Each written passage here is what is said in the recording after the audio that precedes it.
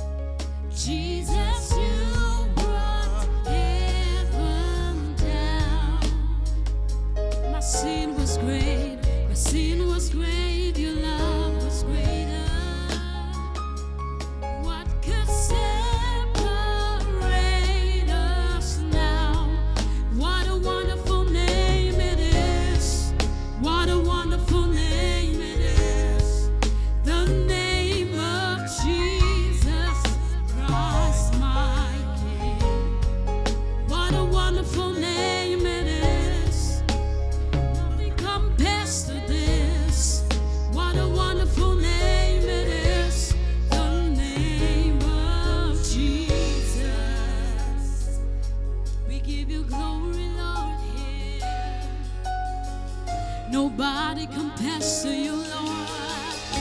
Nobody compares to you, Lord. Oh, we give you glory, Jesus. We give you glory. Oh, death could not hold the built up before him. You silenced the voice of sin and grave. The heavens are roaring the praise of your glory. For you are raised to life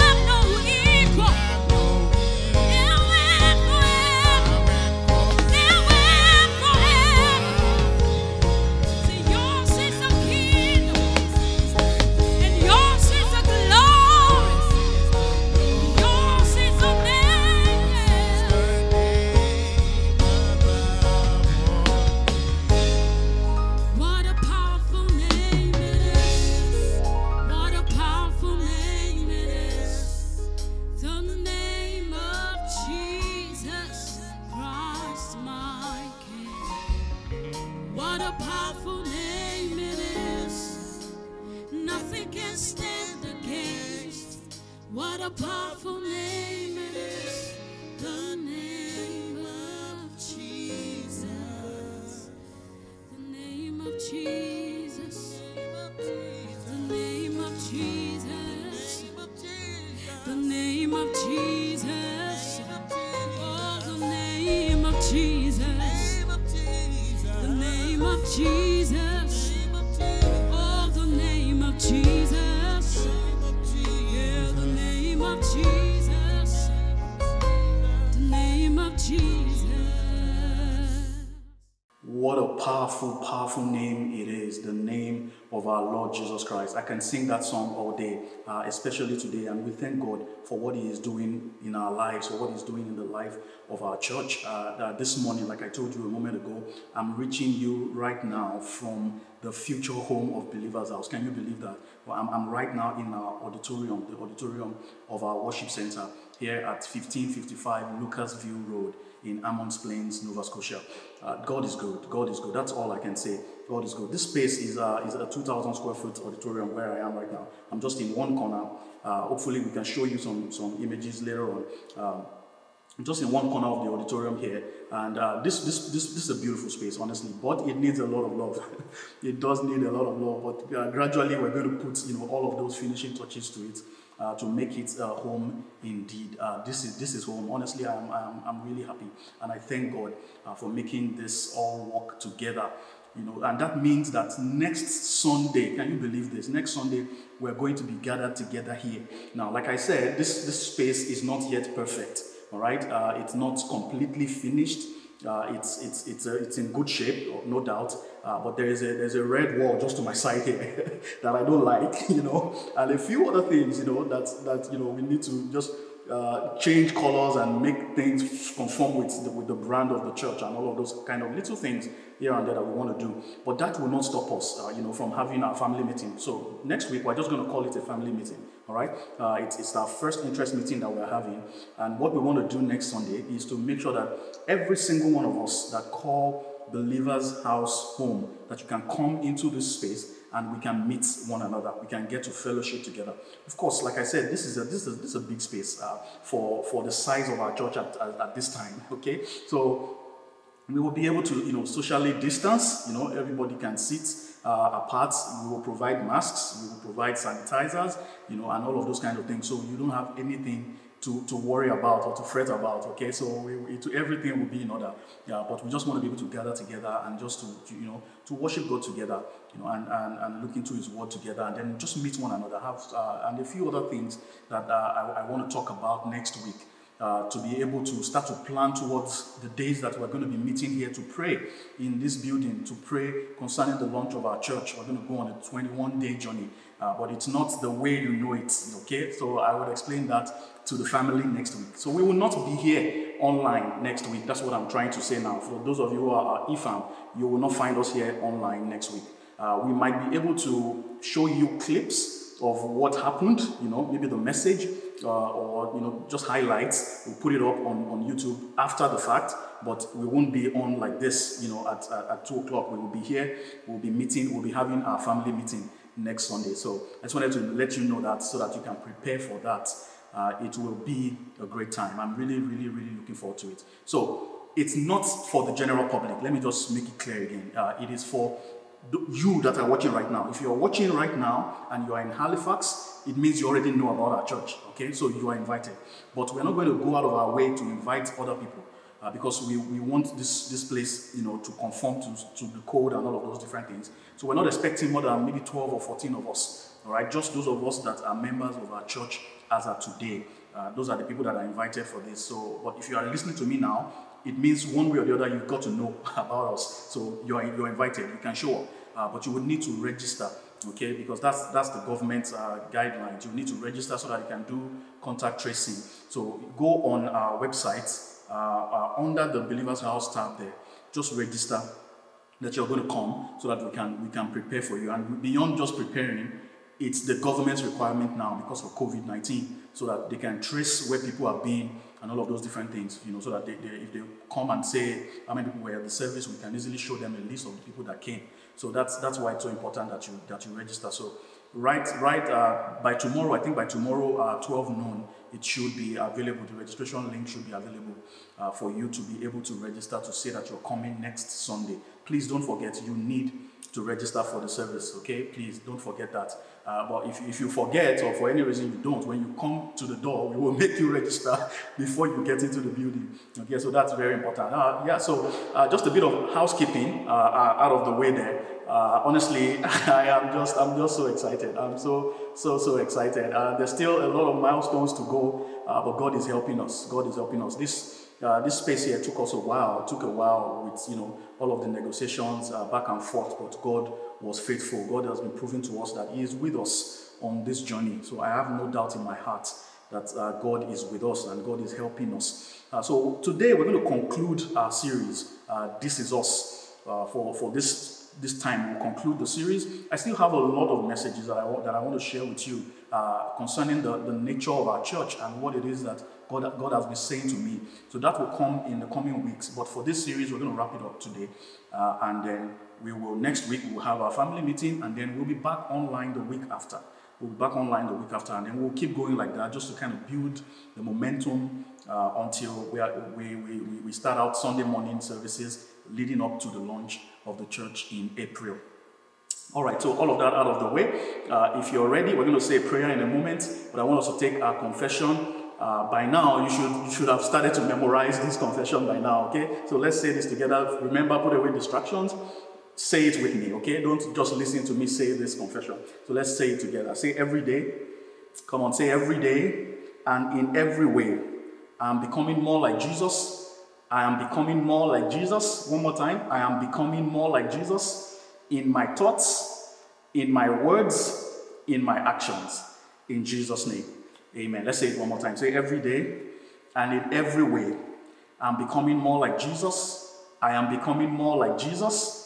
I am becoming more like Jesus. Say in my thoughts, in my words, and in my actions. In Jesus' name. Amen.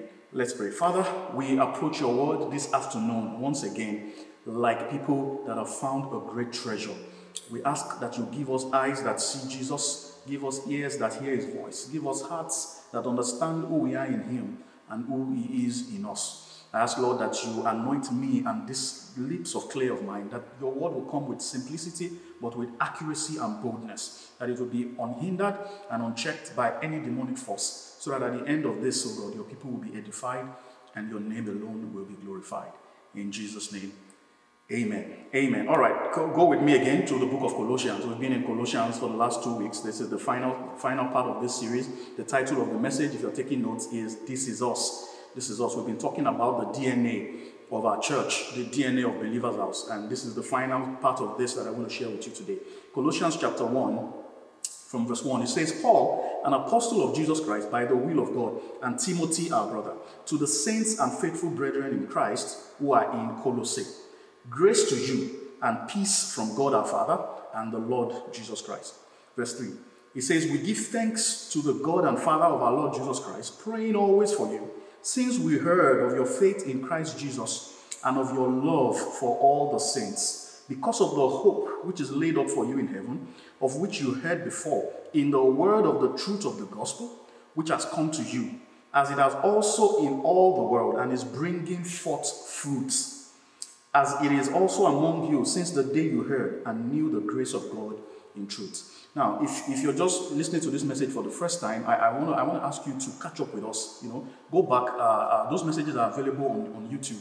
Watch the first and the second part so that you can catch up with us. I don't want to take too much time to kind of go over everything. We have talked about a lot of things here already. I don't want to spend too much time to recap that. But the messages are available, and it's also available on our audio podcast platform.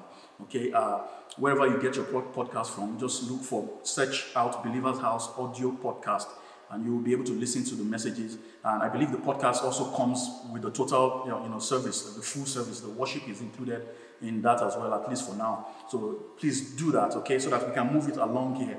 And we've talked about, quite a number of things. We've talked about faith. We've talked about love for all the saints. We've talked about the fact that we're a praying people. We've talked about the fact that people pray for us. People thank God for us. People hear of us. So we did all of that. And And the last thing we spoke about last week was that we're people full of the hope of heaven. That we are not so heavenly focused that we are earthly irrelevant, and we are not so earthly conscious that we lose focus of heaven. So all of that we've already covered. So today I want to give you the final 3 points. By now you should know that I love to shoot 3-pointers. Okay, so the final 3 points for this message is what I want to give you today. And the first one is this. You'll find it in Colossians chapter 1, verse 5b, the second part of verse 5.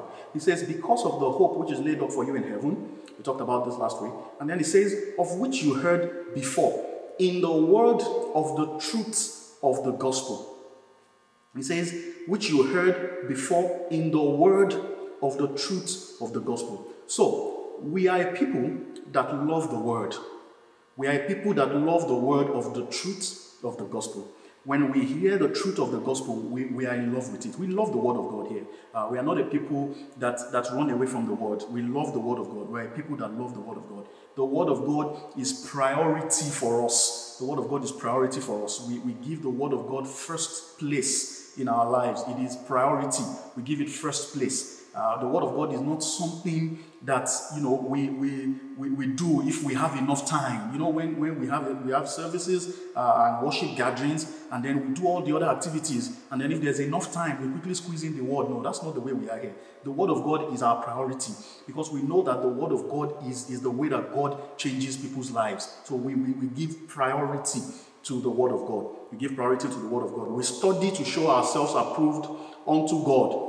We appreciate the messages that come from the pulpit. We're going to be preaching really good messages. We will prepare good messages that will edify people, that will build up people. But beyond that, we are a people that go back to study the word of God for ourselves, because that's the way we're going to grow unto maturity.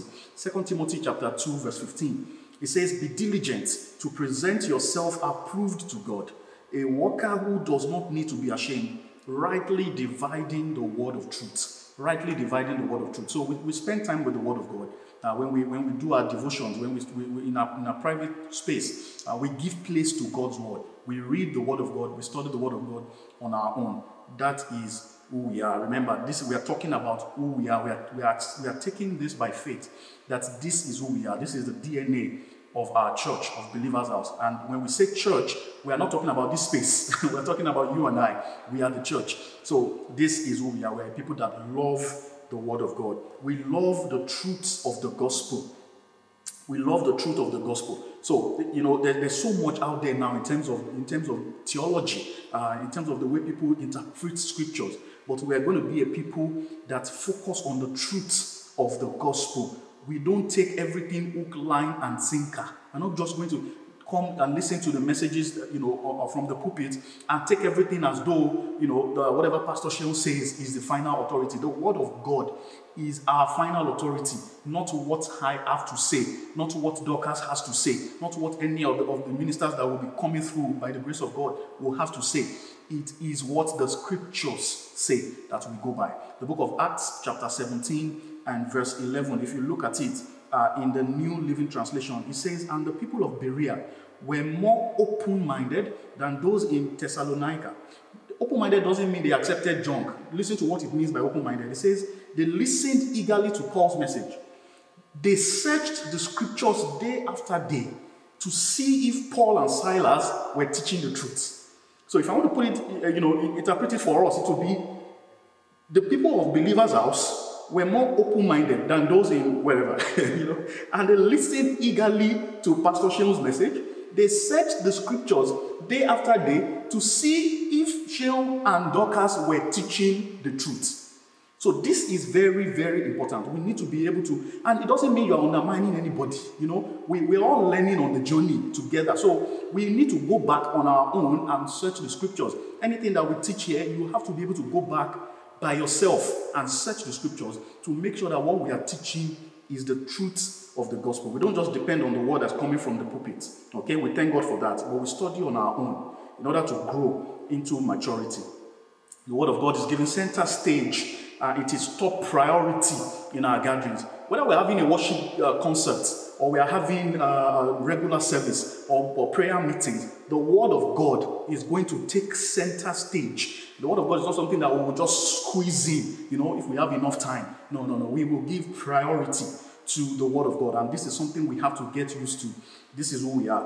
It must never be an afterthought or something we do, if we have enough time. I'm stressing this because it is so important. I wanted to get into you that this is who we are. This is who we are. The Word of God is a priority for us here. The Word of God is giving reverence and awe in our gatherings and in our homes. So in our homes, we gather around with our children. We share the scriptures. We love the Word of God. That's very, very important. Okay? So let me move it along. Point number 2, if you're taking notes. We are a people that bring forth fruits. We're a people that bring forth fruits. We bring forth fruit. Colossians chapter 1, if you look at the first part of verse 6, it says, which has come to you, as it has also in all the world, and is bringing forth fruit, as it is also among you since the day you heard and knew the grace of God in truth. So it speaks about bringing forth fruit. Bringing forth fruit. Our lives must be our greatest fruits. Remember, we are called to people. We are called to people. We are called to lead people to Jesus, to make them more like Him, and to see them lead others to Him. So it's very, very important. Our lives must be our greatest fruit. The testimony of our lives being changed, of our lives being transformed, of the results that are coming from our lives. This is who we are. Our lives must reflect exactly what we preach. Our lives must reflect exactly what we preach. We're a people of faith. We're people that love all the saints. We're not the people that hold grudges with anybody. So our lives have to bear that fruit of love. And people need to see that this is exactly who we are. We mix the Word of God with faith, and it bears fruits in our lives. We mix the Word of God with faith, and it bears fruit in our lives. We must bear fruit in all of these areas. Spiritually, we're bearing fruits. In ministry, because remember we said our approach is come, grow, and go. So as people come in, they are built up with the Word of God and the Spirit of God, and then they go out into ministry, whatever that looks like for them, whatever it is that God has called them to do, they go out into that, to do that. So in the spiritual aspect of things, we must bear fruit, in our ministry, in individual ministry. And some of us are going to have pulpit ministry.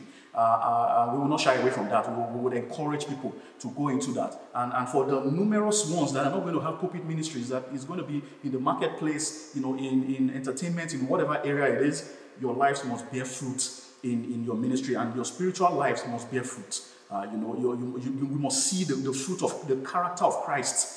We are growing into the fullness of the stature of Christ. Remember that. So that our lives must bear that kind of fruit.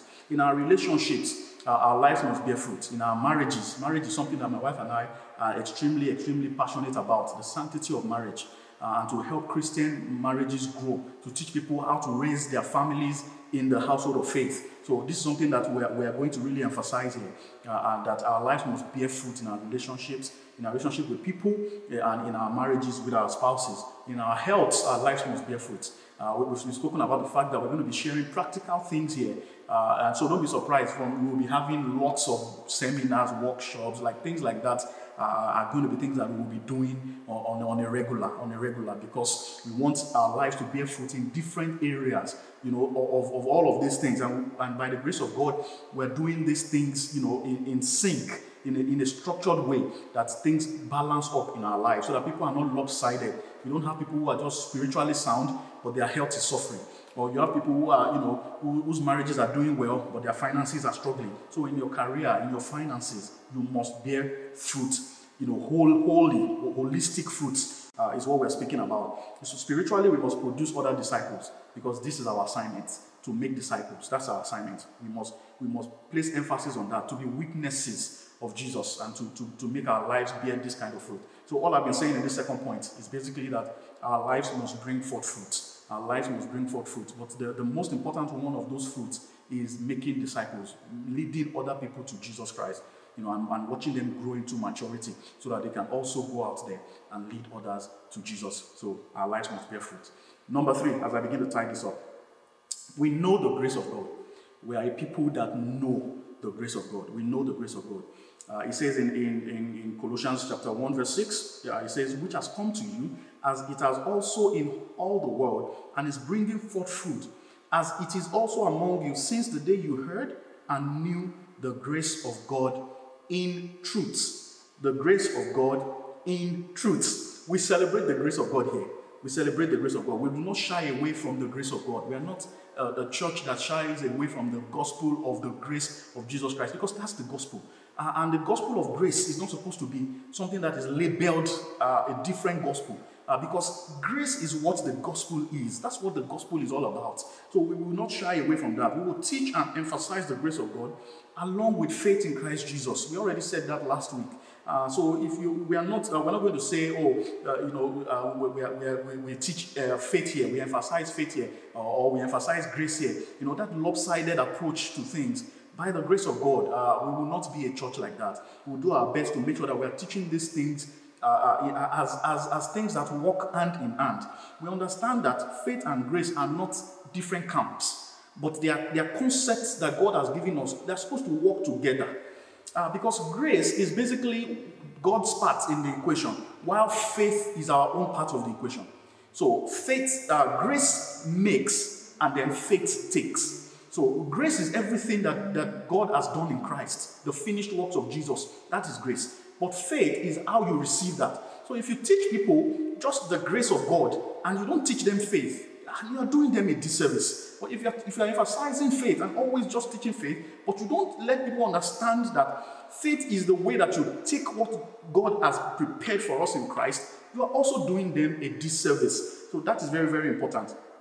So when grace says you are healed, for instance, in response, all faith will do is to say, thank you, I believe it and I receive it. That's the way this thing works. So if grace says you are loved, faith's response is to say thank you, I believe it, I receive it. If grace says you are forgiven, faith says thank you, I receive it, I believe it. That's what this is. That's the equation. So they work together, and we must see it that way and approach it like that. All right, and that's what we're going to be doing by the grace of God.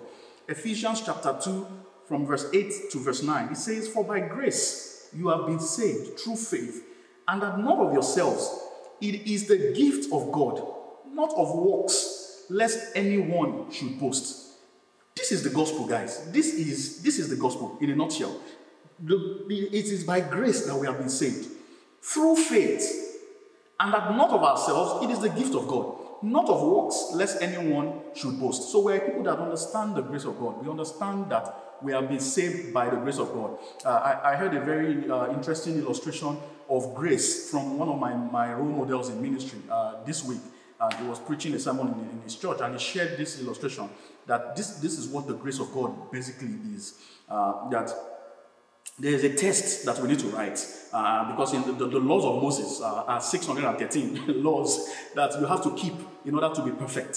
So this is how he described grace, and I so love it. It is so correct and accurate.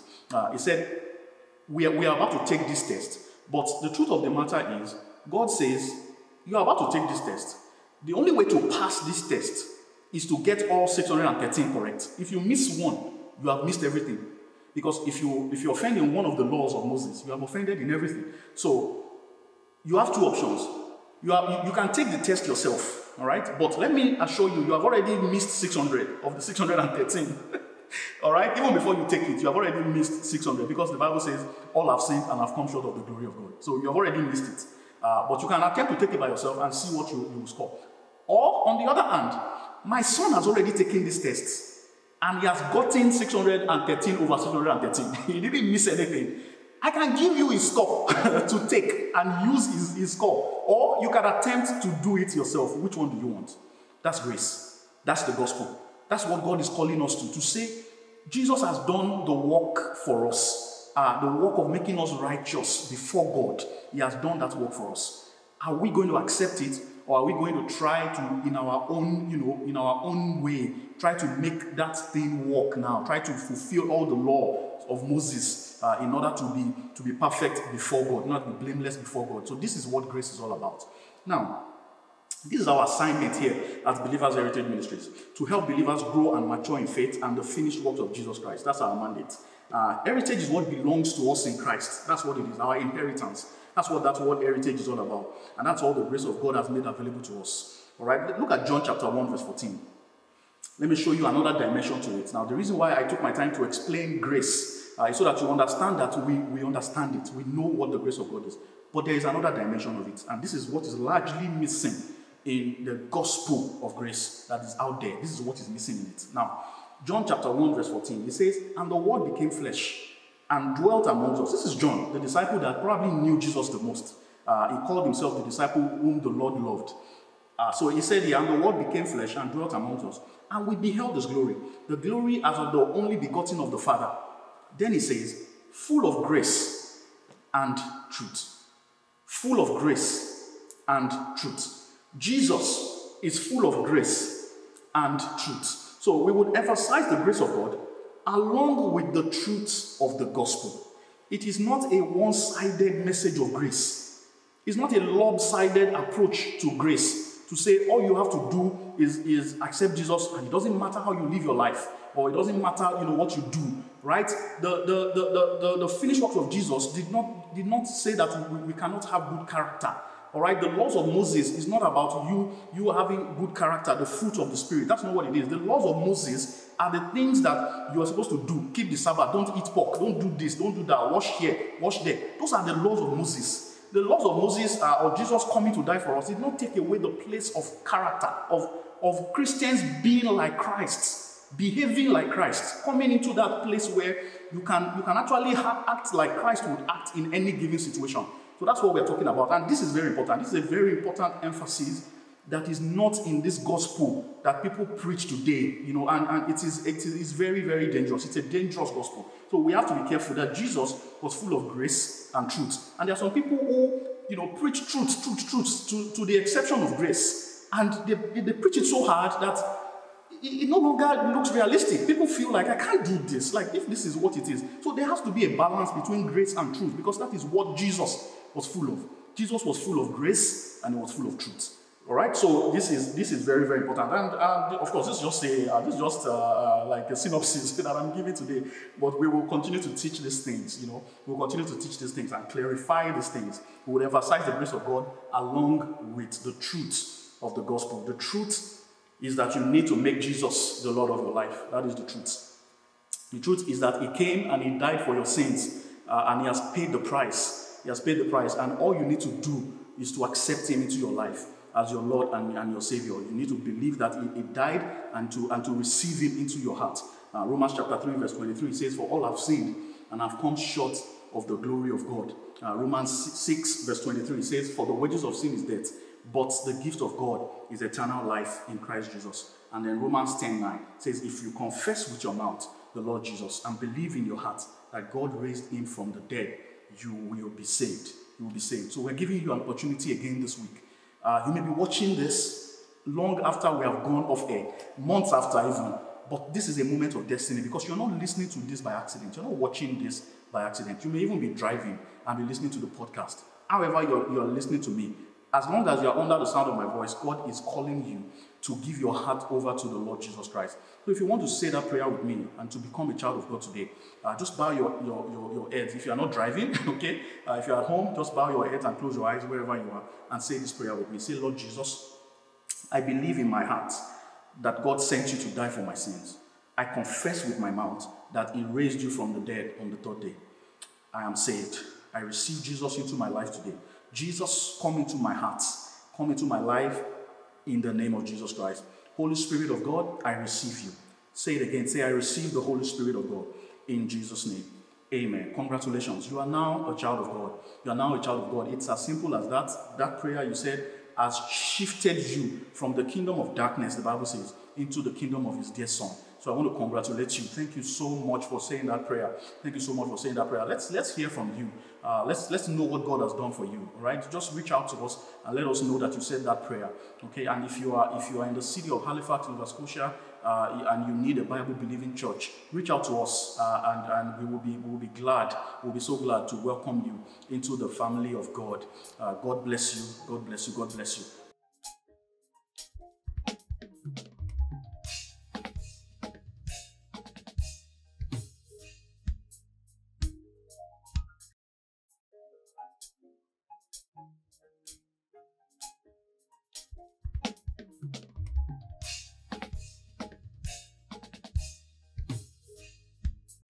Okay, so thank you so much, the rest of you, for staying with us till this time. God bless you. God bless you. Don't forget what we've been saying. Next week, we're going to be here. We're going to be here. We're not going to be online. We're going to be right in this building, 1555 Lucasville Road in Hammonds Plains, Nova Scotia. It's right on Hammonds Plains Road. So just look it up on Google. You will be able to find it very, very, very easily. We have parking space out there. This building is going to take every single one of us. So it's not a problem whatsoever. We will socially distance and we will be able to have what we are now calling our family meeting. Okay, because we're not extending too many invitations to other people.